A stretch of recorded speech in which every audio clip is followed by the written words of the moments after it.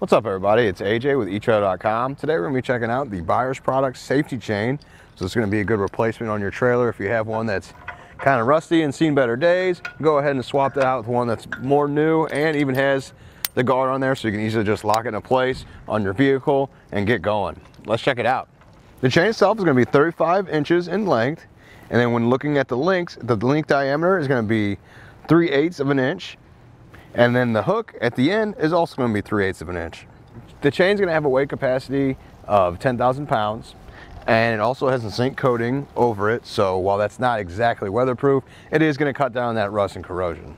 It's going to be really easy to install. You know, if you're replacing an old one, it might be a little rusty, so it might be a little difficult to do that, but otherwise it should be just fine. We have the shackle here. We're going to use the existing one on this trailer, run it through the chain, replace the Clevis here. Pin goes through, so that's what we're going to ultimately do, but we want to attach it to the trailer to do that.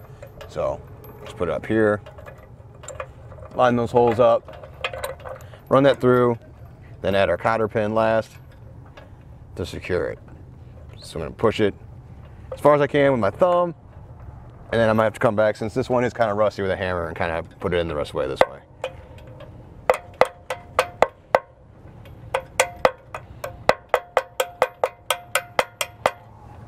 You can come back with some pliers and kind of peel these back. That way it's nice in there and secure.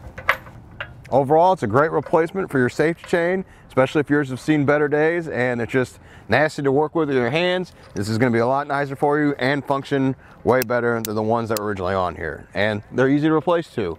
I think that does it. Thanks for hanging out. I hope this helped.